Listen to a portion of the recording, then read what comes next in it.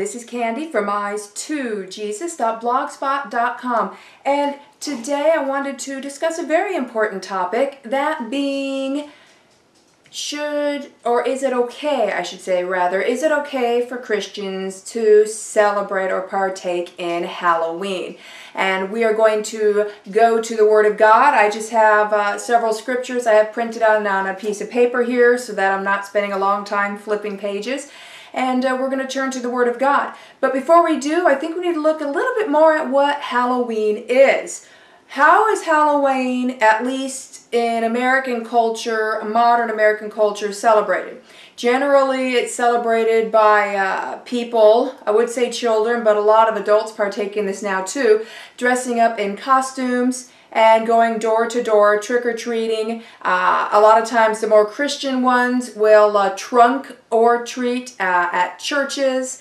Public schools will have Halloween carnivals.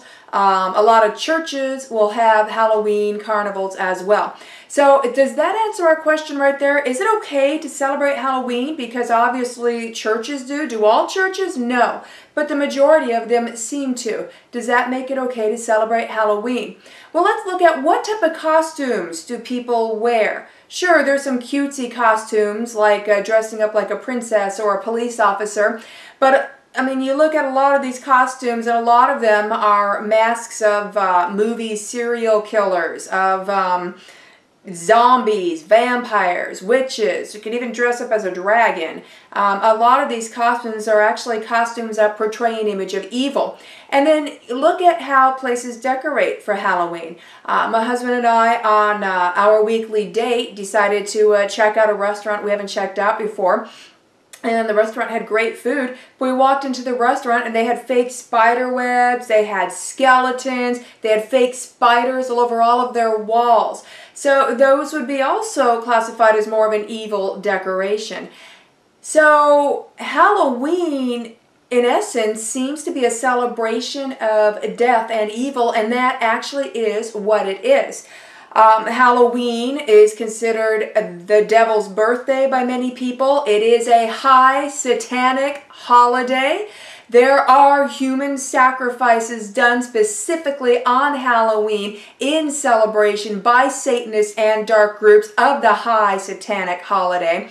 According to testimonies of many people who came out of Satanism, their most valued sacrifice is a female Christian virgin. So Halloween is a day of evil. And what is the history of Halloween? Well, it used to be known as the pagan Roman feast Pomona. And Pomona was in celebration of their false goddess of fruit and seeds. Can you guess what that goddess's name in the Bible is?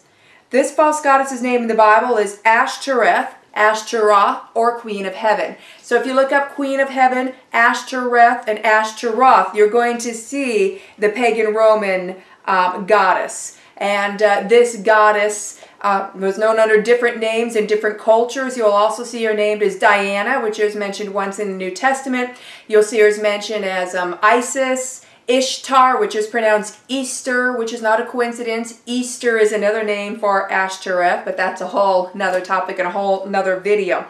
So here is just one of the places where it talks about Ashtoreth in the Bible. So if you look in your King James Bible at Judges chapter 2, verses 12 through 13, it says, "And they forsake the Lord God of their fathers, which brought them out of the land of Egypt, and followed other gods, of the gods of the people that were round about them, and bowed themselves unto them, and provoked the Lord to anger. And they forsook the Lord, and served Baal and Ashtaroth." Judges 2, 12 through 13. Now, we see many instances of this. The Israelites following the gods of the heathen or pagans around them instead of staying true to the one true God. Did they fully forsake the one true God? In some situations it looked like that or close to that, but in many situations they didn't. They worshiped the one true God, but they added some aspects of these other gods of the land in which they dwelt that they liked. They took aspects and pieces from different religions or from false gods that they liked and added it. They took on the religious culture of the people around them. That would include taking on pagan celebrations like Pomona in its earlier form. All right, and Halloween was also a pagan holiday called Parentalia, which was known as the Day of the Dead. And that is still what it is today. Halloween is the Day of the Dead. And then Parentalia then points us to Samhain. Now Samhain is spelled S-A-M-H-A-I-N, but it's pronounced Samhain. And that was a Celtic pagan holiday. Samhain was seen as a time when the spirits of the dead would walk the earth. The ghosts of beloved dead ones were welcomed into homes for great feasts. And then, of course, if you read further on the humble beginnings of Halloween, you find out that people would start carving out jack-o'-lanterns and putting them on their porches to scare away the ghosts that they didn't want a visit from. So some Roman Catholic churches celebrate their All Saints' Day, in which children dress up as their patron or favorite saints. Most families celebrate Halloween by having their children don costumes and go door to door trick-or-treating, asking for candy, etc. But today's modern Halloween, or as I like to call it, Halloween, is a Hello Day that is a throwback from its Holiday predecessor. Whether you want to call it Pomona, Parentalia, Samhain, Satan's birthday, the satanic high holy day that is still fully celebrated today around the world on October 31st, it is all of a root of evil. I mean, take a look walking through city streets. You see skeletons hanging from the light posts. Go into a lot of stores. You see skeletons and pictures of monsters and demons and spiders wherever you go. I mean, eat in a restaurant. A lot of restaurants literally have little skeletons hanging from their light fixtures. Oh joy, let's eat a burger while a little dead person is hanging in front of my face. Obviously, these skeletons aren't real, but they're made to look real.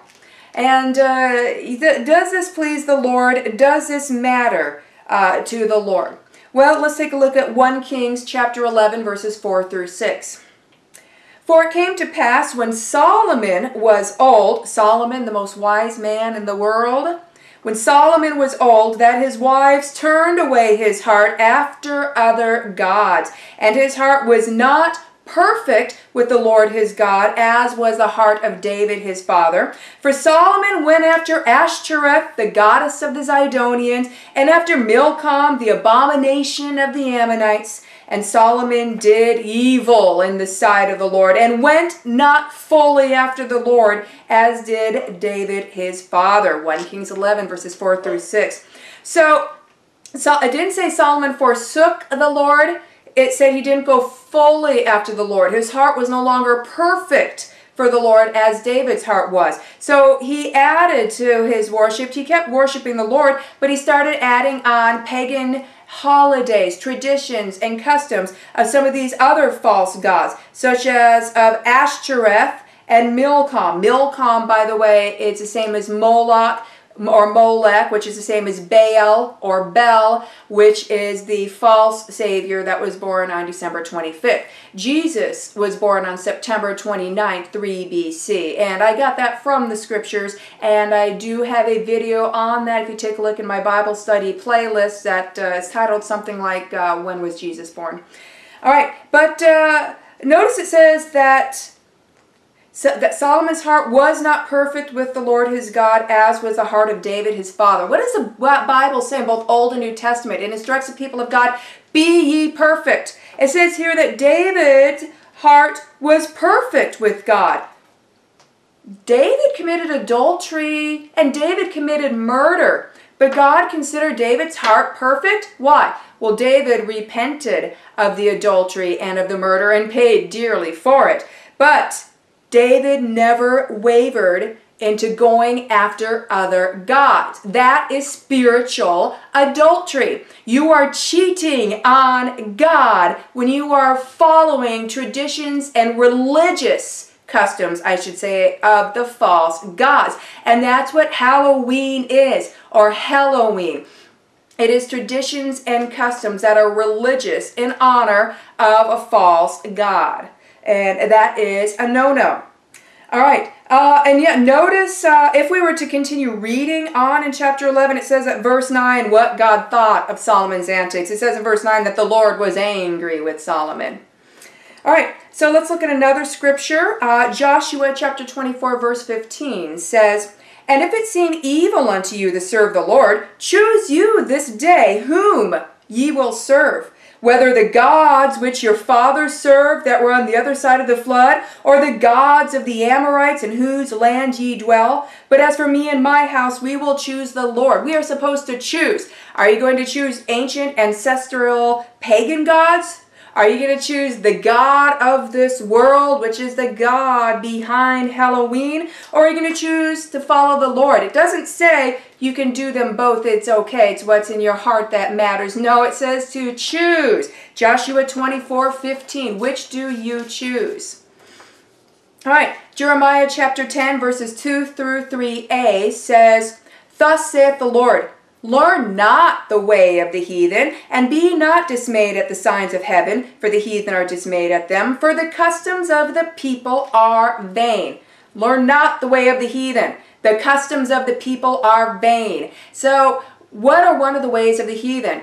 Satan's birthday, satanic high days, celebration of death and evil and demons, October 31st. That would be learning the way of the heathen and following the customs of the people for a Christian to partake in that. That is the Christian partaking in a religious function after the false gods of the culture in which they live. And in case this still isn't clear, let's look in the New Testament. I don't think it gets any clearer than this. 1 Thessalonians chapter 5, verse 22. This small, simple sentence says it all. It says, "Abstain from all appearance of evil." So, obviously that rules out dressing up as demons and yucky stuff, right? But it's an appearance of evil for a Christian to even partake in Halloween in any way, shape, or form. If you're going to Christianize Satan's birthday by going to Trunk or Treat or Halloween Carnival at your church, maybe they change the name to Harvest Carnival and it just happens to be celebrated like a watered-down version of Halloween. Don't partake. That is an appearance of evil. Christian Satanists are laughing at you if you are partaking in this most evil day of the year. Abstain from all appearance of evil. Don't have anything to do with it. Don't even have the appearance of supporting it. All right, let's look at Romans chapter 12, verse 9. This is interesting. It says, "Let love be without dissimulation. Abhor that which is evil. Cleave to that which is good." All right, dissimulation. Do you know what dissimulation means? I just thought this was an interesting. Dissimulation means to disguise or conceal under a false appearance. That is just so Halloween. Let love be without dissimulation. So don't have a false love. Don't be a false Christian. Don't be a wolf in sheep's clothing. All right? And then abhor that which is evil. Halloween, as a Christian, should totally disgust you, and you should have nothing to do with it. All right? Colossians chapter 2, verse 8 says, "Beware lest any man spoil you through philosophy and vain deceit, after the traditions of men, after the rudiments of the world, and not after Christ." Halloween is a tradition of man whoring after false gods. Partaking in Halloween in any way, shape, or form, no matter how innocent, cutesy, or Christian you make it, no matter if you think you've baptized it in Christ, you are opening doors to demons. That is a demonic, satanic high day, and Christians are not supposed to have any part of that in any way, shape, or form. All right, 2 Peter chapter 2, verse 20 says, "Ye adulterers and adulteresses, know ye not..." Oh, hold on, excuse me. Let's go to James 4:4 first. "Ye adulterers and adulteresses, know ye not that the friendship of the world is enmity with God? Whosoever therefore will be a friend of the world is the enemy of God." If you partake in Halloween because That's what everybody does. That's what's always been done. You think it's good, harmless fun. That is friendship with the world. You are putting yourself at enmity with God himself. You are a child of God. Act like it and honor the Lord, and don't commit spiritual adultery. All right, now 2 Peter chapter 2 verse 20 says, "For if after they have escaped the pollutions of the world through the knowledge of the Lord and Savior Jesus Christ, they are again entangled therein and overcome, the latter end is worse with them than the beginning." So maybe you celebrated Halloween before you were a Christian, or maybe you're a Christian and you celebrated it because you didn't know any better. But it's talking about once you're a Christian, you're supposed to put away these things of the world, and now you know that Halloween is anathema. No, we're not supposed to partake of it. So a Christian knowingly partaking in Halloween, it says here that the latter end is worse with them than the beginning. They will be judged more harsher than before because now they know. And don't think you can stick your head into sand and be an ostrich and try not to get more knowledge to learn about this stuff, because God says, my people are destroyed for lack of knowledge. We're supposed to learn this stuff. We're supposed to know this stuff. And when we do know this stuff, we are held to a higher standard and will receive worse judgment if we break this. All right, 1 Peter chapter 4, verse 17. "For the time is come that judgment must begin at the house of God. And if it begin first at us, what shall the end be of them that obey not the gospel of God?" We as the church, the body of Christ, will receive judgment if we partake in Halloween and these religious pagan festivals and holidays, because that is committing spiritual adultery. That shows our heart is not perfect with the Lord, and we are called to be perfect. So we need to cut it out, and we need to get serious. All right, 1 John chapter 2, verse 16 says, "For all that is in the world, the lust of the flesh and the lust of the eyes and the pride of life is not of the Father, but is of the world." And Christians are not supposed to be of the world. Halloween is almost about as of the world as it gets, and we're not supposed to partake. In Matthew chapter 5, verses 13 through 16 says, "Ye are the salt of the earth. But if the salt have lost his savor, wherewith shall it be salted? It is thenceforth good for nothing, but to be cast out, and to be trodden under foot of men. Ye are the light of the world. A city that is set on an hill cannot be hid. Neither do men light a candle and put it under a bushel, but on a candlestick, and it giveth light unto all that are in the house. Let your light so shine before men that they may see your good works and glorify your Father which is in heaven." Salt that has no flavor and has lost its saltiness is useless. A light that has a bowl put over it so that its illuminating effect cannot be seen is useless. Christians are called to be different, and we are different, and we're supposed to be different. Why? Because we are not of this world. Therefore, we are not supposed to fit into this world. So be salty. Let your light shine. And during the Halloween season, that means don't partake. October 31st, do some extra prayer. But other than that, it's just a normal day. And turn off your porch light at night. You don't need to be encouraging trick-or-treaters. If you want to hand out gospel tracts, do that all the other nights of the year. But October 31st, don't have an appearance of evil. Don't participate in any way, shape, or form.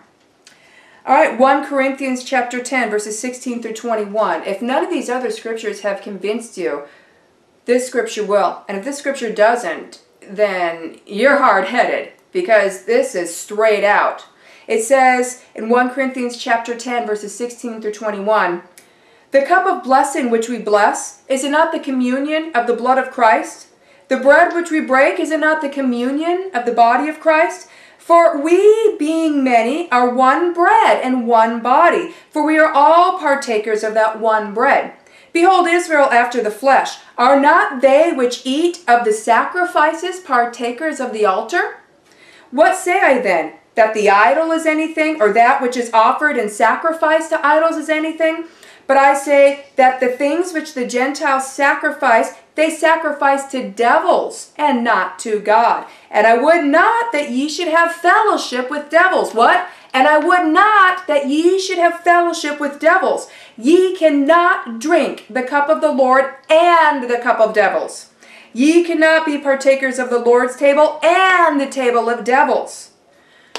So you shouldn't even be taking communion if you're partaking in Halloween, because Halloween is a form of a communion with devils. Behind every pagan holiday, behind every false god is a demon. And in the King James Bible, they call them devils. And it says here too, that what they sacrificed to idols, they were sacrificing to devils, because there are devils or demons behind those idols. And there are devils or demons behind Halloween. When you partake in Halloween, even if you want to say, well, I'm not worshiping those devils though, I'm worshiping God, you are still bringing glory to those devils, because there are actual demons behind every aspect of Halloween. When churches are doing their trunk or treat or their Halloween festivals or whatever fancy names they want to give them, their fall festivals, which ends up being a glorification of Halloween anyways, those church buildings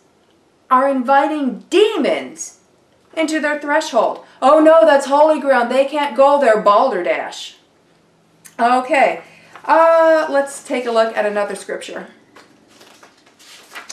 Deuteronomy chapter 32 verses 16 through 17 says, they provoked him to jealousy with strange gods. With abominations they provoked him to anger. They sacrificed unto devils, not to God, to gods whom they knew not, to new gods that came newly up, whom your fathers feared not. And that is just another scripture showing that behind idols and false gods are actual devils, demons. All right, 1 Timothy chapter 4 verse 1 says, now the Spirit, this is the Holy Spirit, now the Spirit speaketh expressly that in the latter times some shall depart from the faith, giving heed to seducing spirits and doctrines of devils.